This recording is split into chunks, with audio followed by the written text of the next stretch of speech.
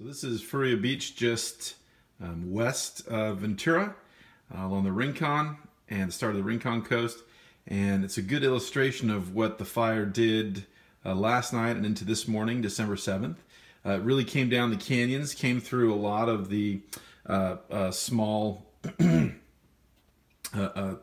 slot canyons, came over, hit the coastal strand and really burned that. Firefighters have mostly been hanging out next to the, protecting structures, and in this case, so it's a real good example right here in the Furia Beach area of the literal coastal zone, right? Really on this strip of land. So right here, they've held it at the train tracks. Trains have been halted right now, but you can really see how thin these folks are right on the coast. We normally think of that in terms of the ocean and stuff associated with the sea, but in this case, it's the danger from land-based fire.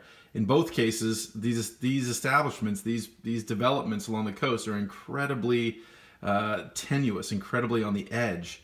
And there's something we have to manage more and more in this era of climate change and changed management regimes across California and actually across the world. You are not familiar with Furia Beach. Bob, Marla, good Thursday afternoon. This is a stretch of coastline as you make your way up from Ventura towards Santa Barbara. You have Highway 101, which is moving there, at least partially. We have a couple lanes blocked, and we have PCH on the left, and then that beachside community, Furia Beach. And those homes down below there are on Pacific Coast Highway, which is immediately south or west of Highway 101. Strike teams on the scene here. Most of this is vegetation that's burning, but it looks like one facility, one yard, there's some things that are on fire there as well. We can't quite make out what that is. If it's a storage area, you can see there is a trailer there as well. But most of what we're seeing is vegetation that is burning. Water has been an issue here. We've been reporting on that with the Thomas fire here. Now on the fourth day, this is the far